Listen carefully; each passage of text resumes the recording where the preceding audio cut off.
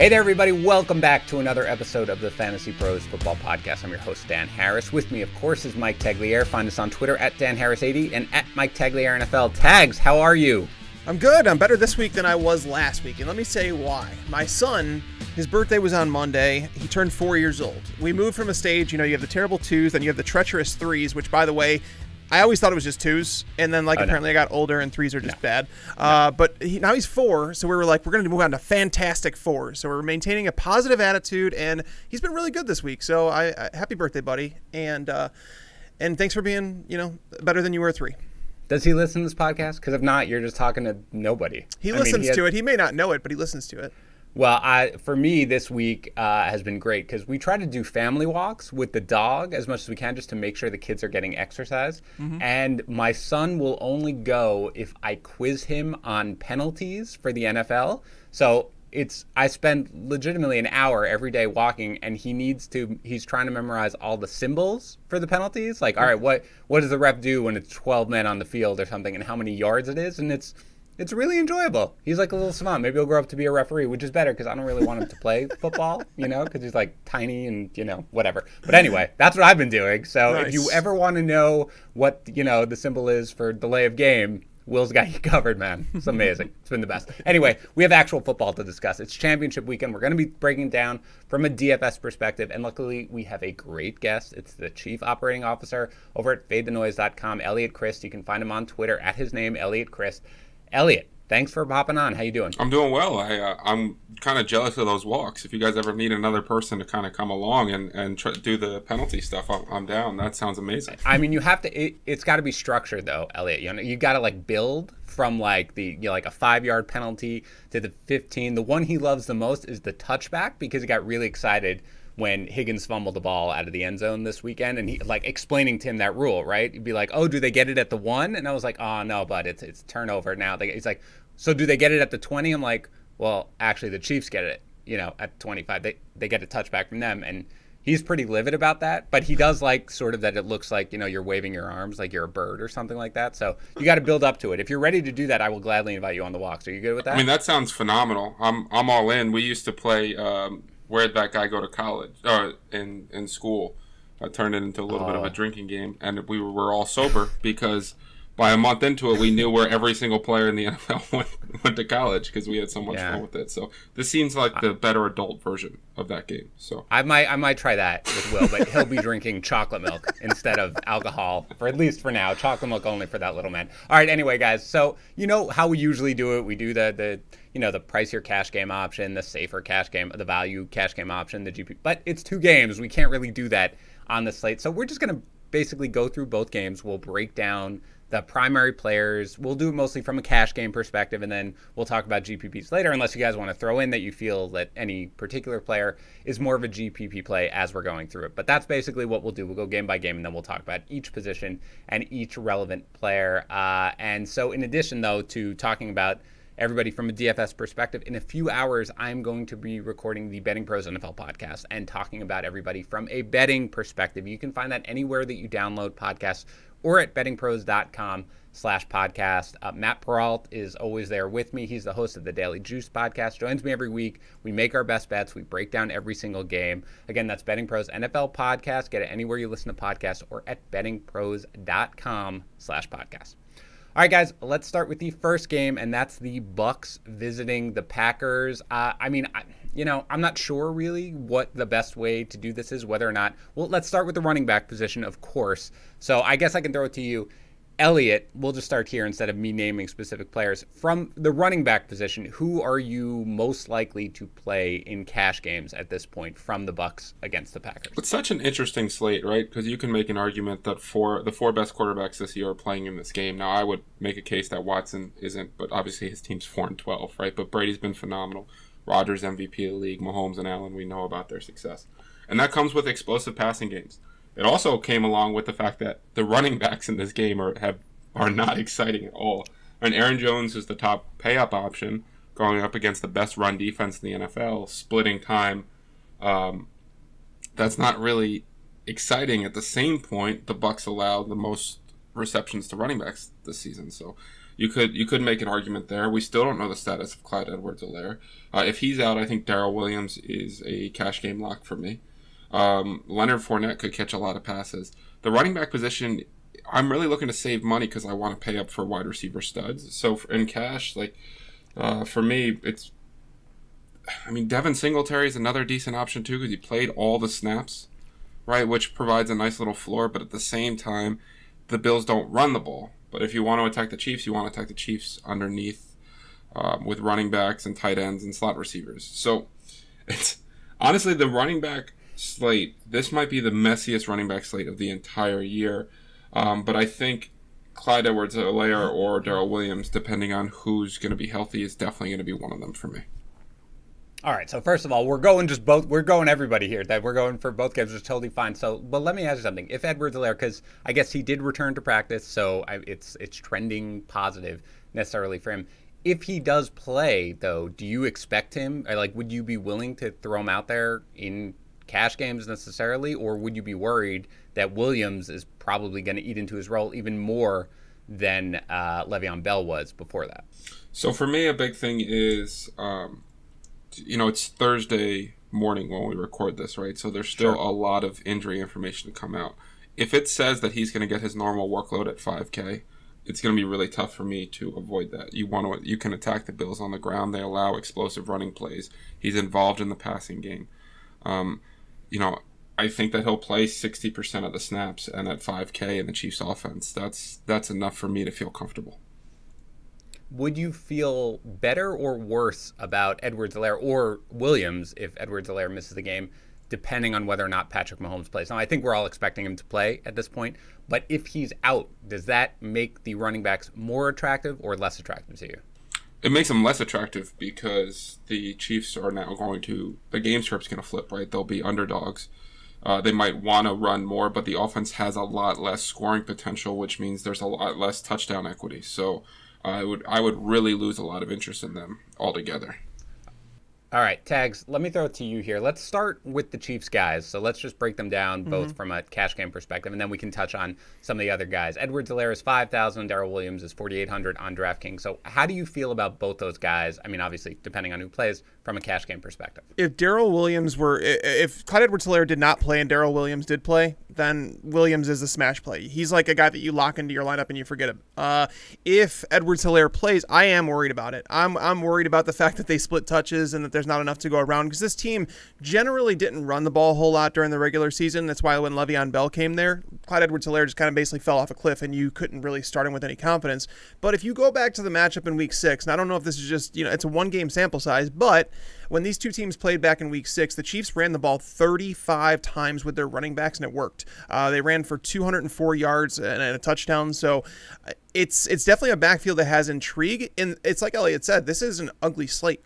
It's almost to the point where I was putting together this cash game article that I'm doing, and I want to play Aaron Jones because he's the only guy with a guaranteed workload that I see in this game. Or in this, because you could run through every single running back and say, Aaron Jones is the only one who I know for certain is going to get 18 touches in this game. You can't say that about the Chiefs running backs. You can't say that about Leonard Fournette and Ronald Jones because Ronald Jones is getting healthier. You cannot say that about Devin Singletary, who just got 10 touches in a game that they won.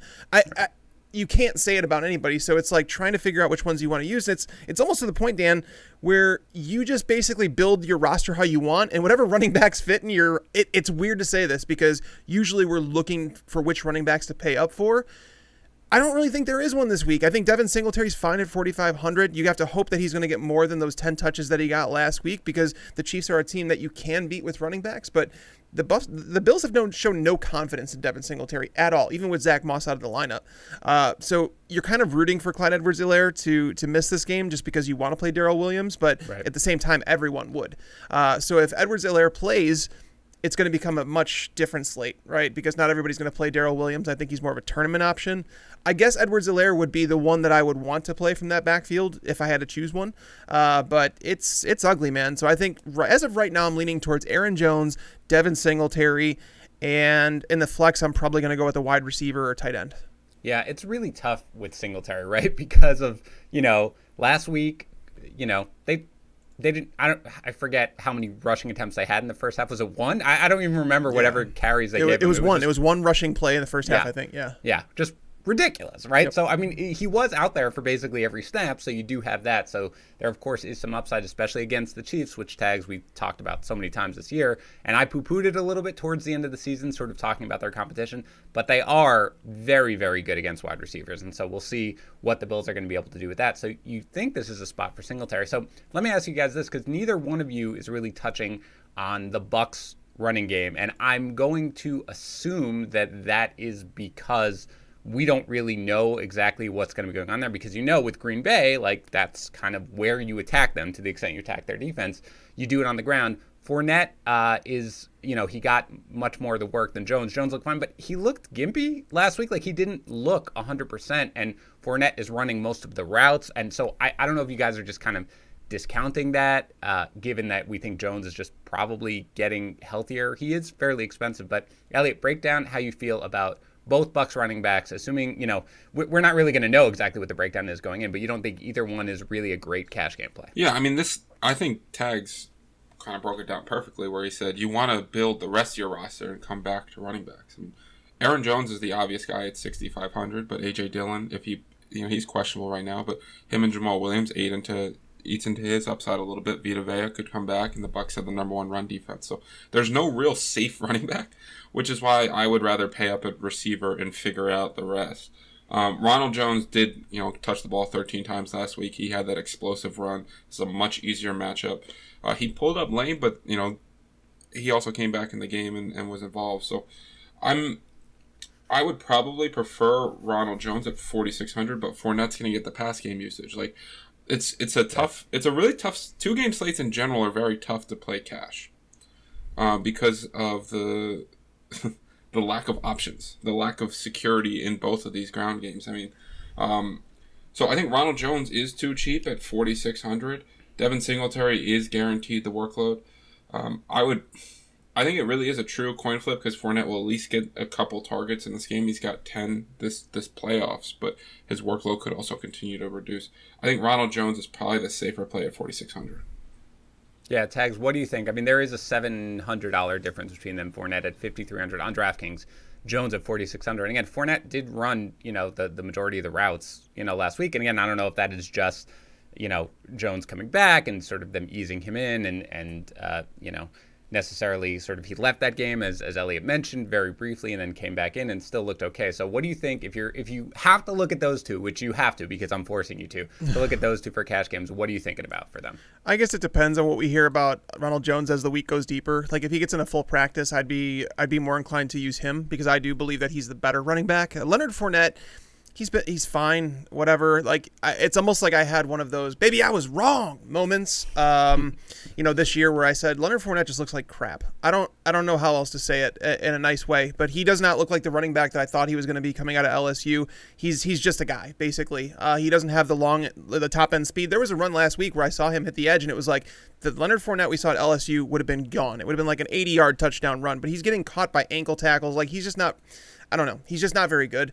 So I would prefer to play Ronald Jones, but honestly, the reason I didn't bring these guys up when I said about cash is because I just feel like there's too much instability. We've seen it with Bruce Arians time and time again, where it's like, oh, we think we could trust this running back, and then you really can't.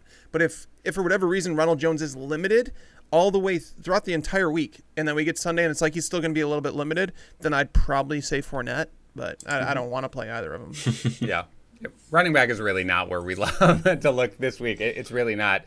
There are certainly other positions where we can find a little more value, and we're going to get to that. We're going to get to wide receiver. But before we do, I will let you guys know that the most difficult thing that I do in my life is to try to get my kids to try new food. I know I am not alone. I know that's how it works when you have young kids, but especially Will, who I mentioned earlier, loves penalties, all of that good stuff.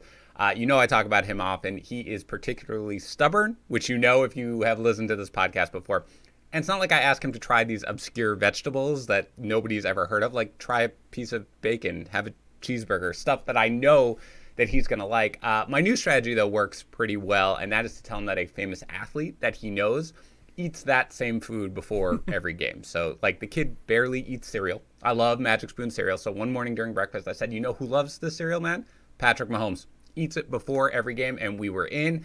But that's just the fruity flavor. A.J. Brown eats the frosted flavor. Tom Brady, the blueberry.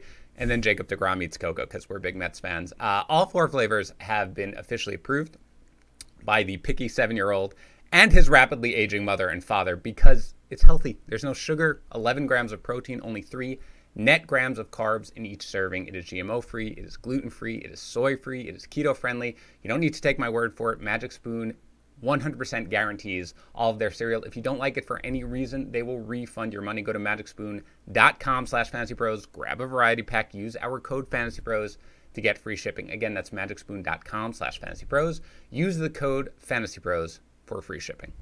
All right, guys, let's get into the wide receiver position. And you know what? It doesn't matter either game. Eliot, what are you looking at here at the wide receiver position for cash game plays? Yeah, so I mean, anytime you look at cash game plays at the wide receiver position, you're looking for volume, bankable volume. This is Stefon Diggs and Tyreek Hill. This is as cheap as you can get them. Now, they have to do that because otherwise you'd be able to play no one, and DraftKings doesn't want that. But Adams, Hill, Diggs, I think you have to have at least 2 of them. They're all going to see 10-plus targets. Hill is going to avoid Tre'Davious White. He's going to be in the slot a lot. We saw his explosive output when Mahomes was playing last week. Stefon Diggs is going to see 10-plus targets locked and loaded. Now, the Chiefs have taken away the deep ball, but Stefon Diggs is a different animal. And Davante Adams probably has the pure toughest wide receiver cornerback matchup in Carlton Davis. But as we saw last week with Jalen Ramsey, they're going to find very unique ways to get him the football, and he's got the highest touchdown upside. So you have to pick 2 of the 3. I would pick Tyreek Hill and Stefon Diggs just as kind of a game correlation stack, and I think that the price savings really pays off. And so those are 2 of the 3 guys. 2 of those 3 guys I think you have to have in your lineup in cash. Tags, I mean, those are, Adams 8,000, Tyreek Hill 7,200, Stefon Diggs 7,000 on DraftKings. I mean, are you playing 2 of those guys if you can afford it? Yeah, if you can afford it, that's the question. Because if there's one must play on this slate, it's Travis Kelce, right? I mean, you cannot get away from Kelce. Right. So fitting Kelce in your lineup and 2 of those guys is probably going to be pretty difficult, but you can do it because they've priced down a lot of guys this week, like Devin Singletary 4,500. You could fit him in your lineup. You could throw a Darrel Williams in your lineup 4,800. You can make it work. So I definitely have no issue with this. My 2 that I'd be paying up for would be Davante Adams and Diggs, just because if I'm playing Kelce, I'm kind of getting a part of Mahomes. Tyreek Hill, fantastic, yes, but the Bills have done a good job of limiting the big play. And yes, he's correct. Tyreek Hill has been in the slot over 50% of the time this year, so that's where Tre'Davious White doesn't go. But this defense as a whole, like that secondary as a whole, has played better over the second half of the year, where it's like I almost don't want to tempt them. I would rather just go through the tight end, and that's where Kelce.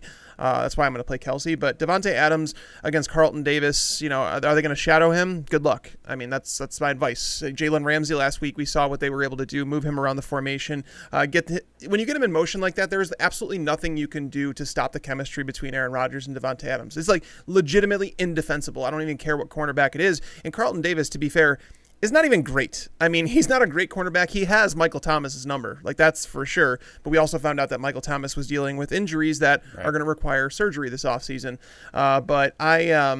Despite him limiting Thomas's numbers last week, he still allowed 8 of 15 passing for 164 yards and a touchdown during their 2 playoff games. That's good for a 131.9 quarterback rating. So, I mean, I'm not worried about Davante Adams at all. You play him because you can't run the ball against the Bucs. It's all going to be through the air.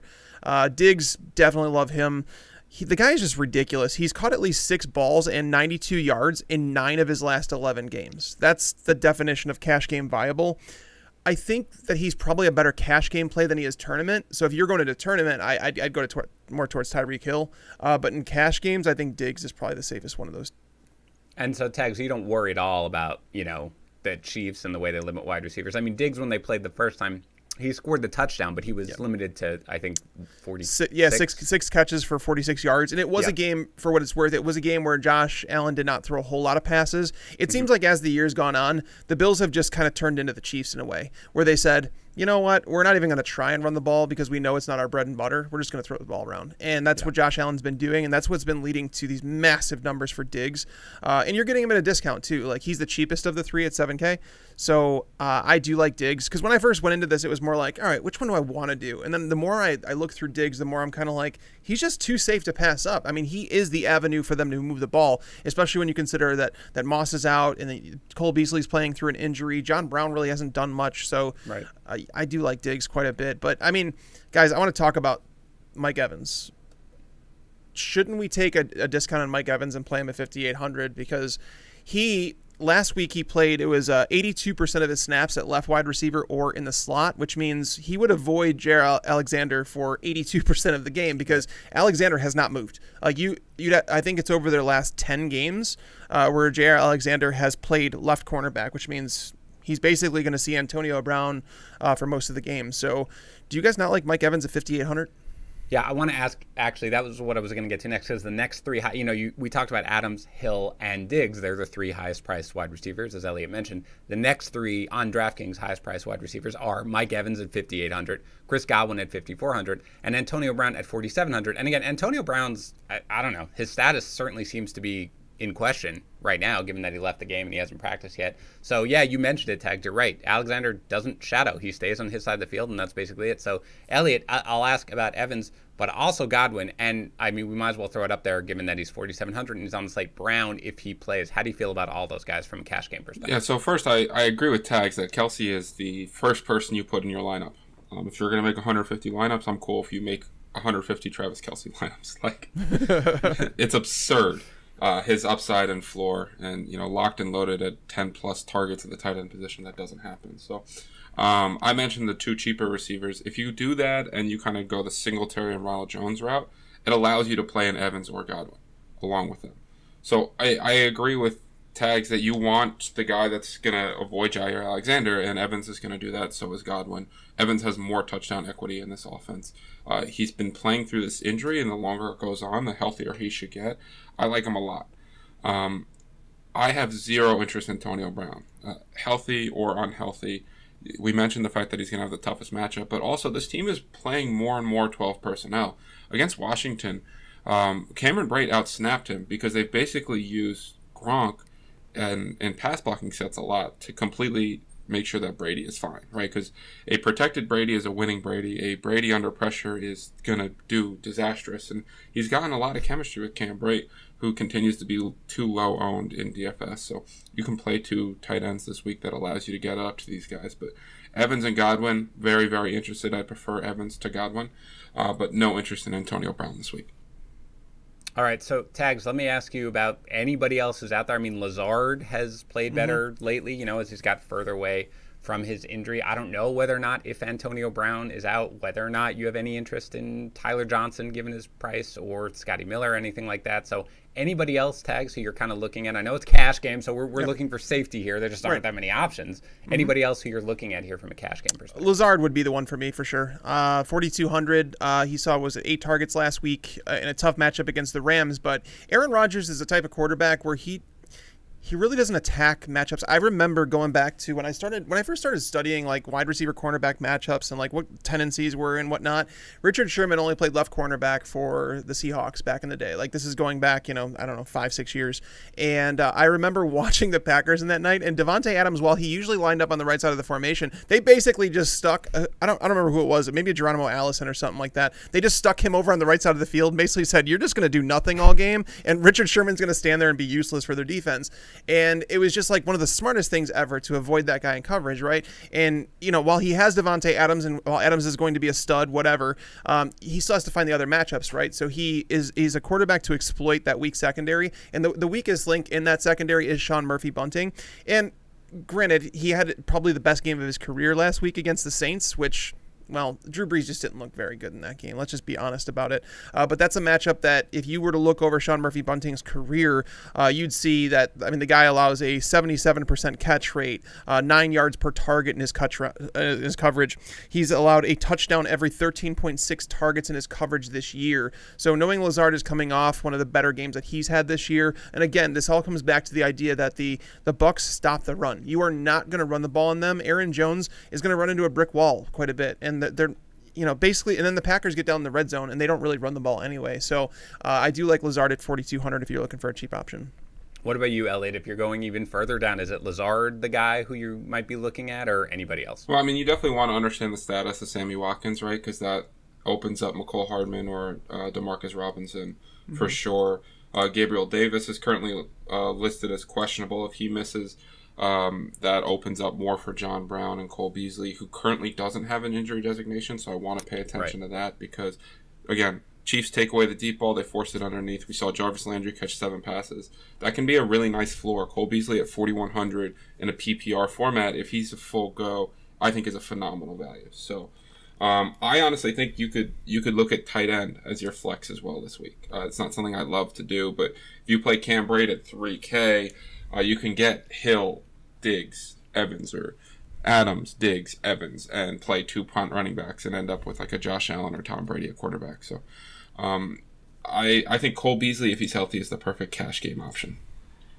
Yeah, I mean, you mentioned, I was going to throw that in at the end too, that Beasley is off the injury report now. So hopefully if he's 100% healthy, even against that defense, he should be able to find plenty of targets and catches. And your point also about tight ends in the flex, yeah, I think that's a really good idea, actually. And again, we're all sort of the same mindset, which is you're playing Travis Kelce. Like that's where you start your lineups. But the fact is that you might be able to fit in one of these other tight ends and just play them in your flex as kind of a way to pivot off if we don't love any of the wide receivers and get them at a cheaper price. All right, let's go to quarterback here, guys. And obviously we have 4 options. I mean, we can assume Patrick Mahomes is playing at the moment. Mahomes, 7,600. Josh Allen, 6,900. Aaron Rodgers, 6,500. And Tom Brady, 6,100. So what are you thinking, Eliot, for cash games?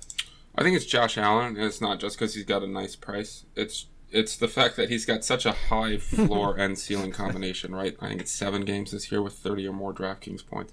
He's become the top rusher on the team as well. He's going to get the goal line carries. And last week was his absolute floor in a run-oriented opposing team that we're not going to see the Chiefs do that. So if Mahomes plays, that game's just going to open up.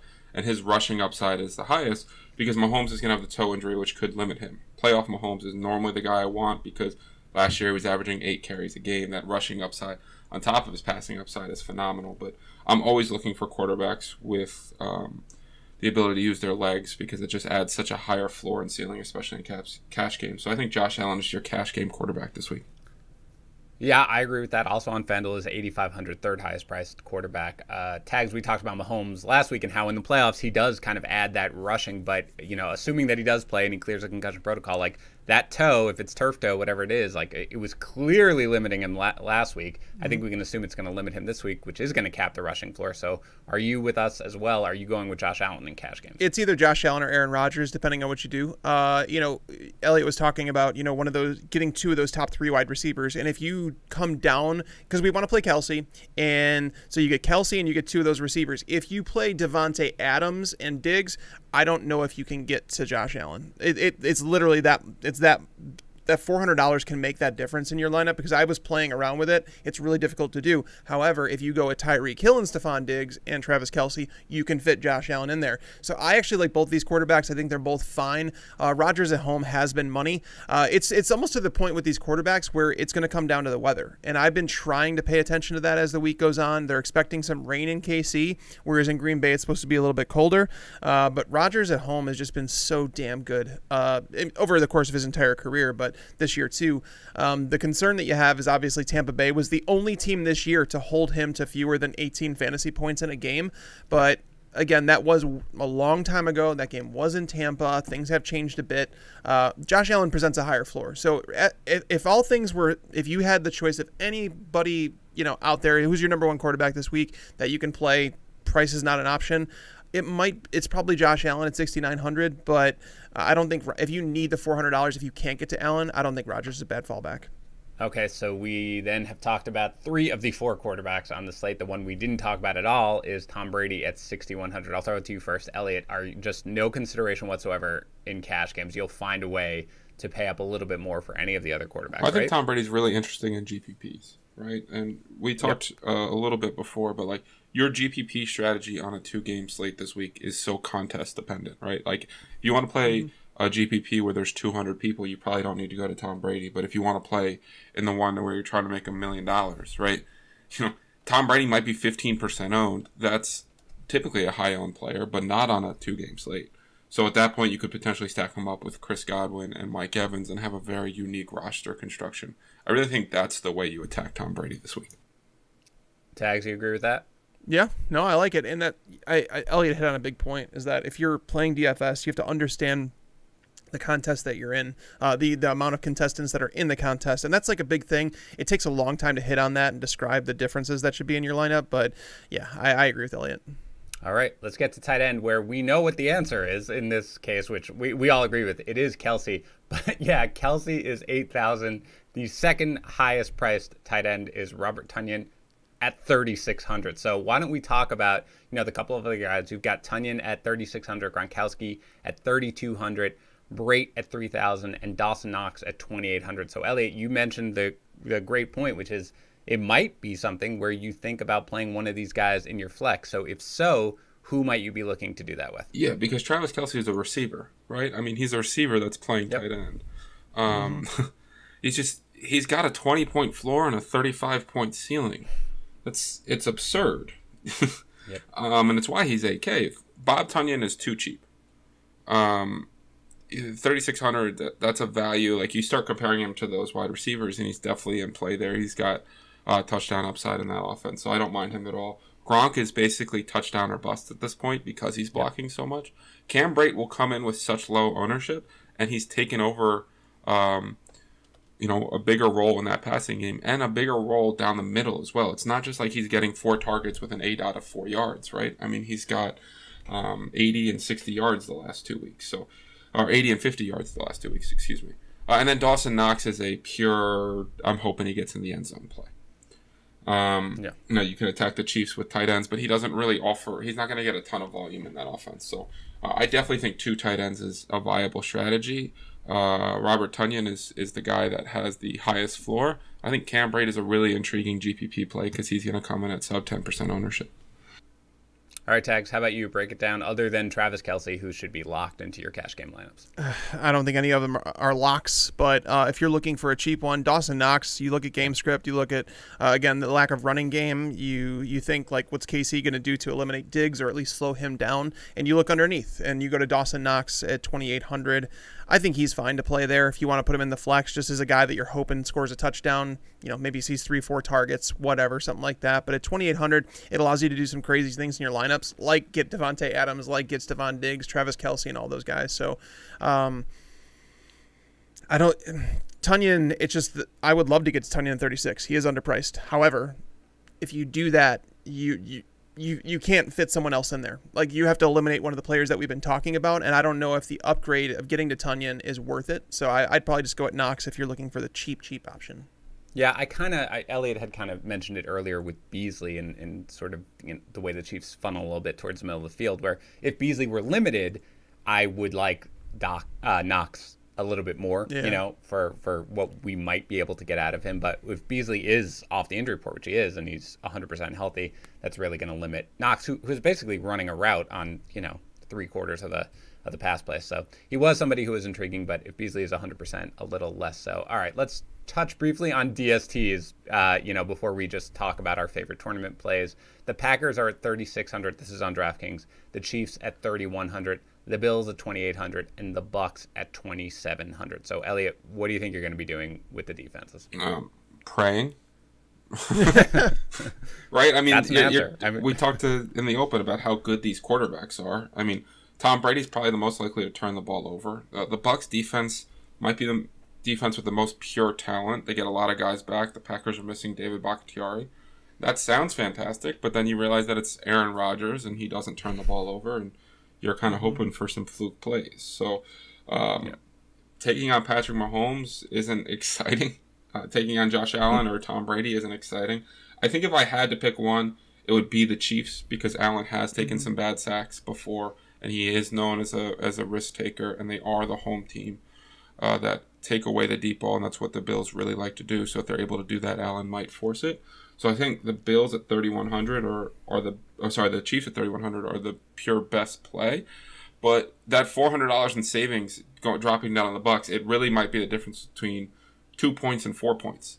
And that $400 could really open you up someplace else. So for me, it would be the Chiefs, but honestly, whatever fits to make the rest of your lineup works for me. Tags. Yep, the Chiefs are the best play in terms of like if I had all the money and if it was just like which one are you going to play, it would be the Chiefs defense. But I went down to the Bills, so the $100 between the Bills and the Bucs, it was enough to make things work. Like literally, I came out of it with $0 left in the cash lineup. So I went with the Bills because I do believe that Mahomes, maybe if he's a little bit limited, Mahomes, he's a gunslinger. He does not care sometimes, and the Bills defense, again, they have been playing better. You just hope they get some pressure. Maybe that he's a little gimpy. I would just rather take the chance on that than I would against Aaron Rodgers in Green Bay, because the guy just doesn't turn the ball over. Yeah, no, I mean, on FanDuel especially, it's a little different. The Bills are 3,400, the Bucs 3,700, the Chiefs 4,100, and the Packers 4,400. I am playing the Bills there at 3,400. Again, you mentioned it, Tags. Mahomes is a little gimpy. None of these is a good option. Like, there just isn't, for all the reasons that we've talked about. So for me, I am taking the discount as much as possible, which is the general Tags strategy. Okay, let's get to tournament plays here. And Eliot, I think I'll just it's such a short, I don't think we need to go position by position. And you've referenced it a little bit when we sort of talked about a couple players, Brady in particular. But why don't you just start talking about some of your top tournament plays that you're looking at this weekend? Well, I mean, it's basically pivots off the cash plays, right? So, like, if you're not going to play Hill, you probably want to get someone else in that Kansas City offense, assuming that Kelce doesn't take all of it. So Hardman or Robinson or Watkins if he's fully healthy. Potentially looking at John Brown, looking at 2 tight end builds. I think it's really more about your roster construction. If I'm going to pay up for Mahomes, go with Mahomes, Hill, and Kelce, and run it back with Diggs. That's going to be tough to afford, but your team is going to be very different. You basically start trying to bet on the top guys busting. Maybe it's the Bucs are able to take away Davante Adams, so I'm going to go in on Tunyon and Allen Lazard. Right, maybe this. All right. You know what I mean? Like, I think that's the general strategy for GPP this week. How about you, Tax?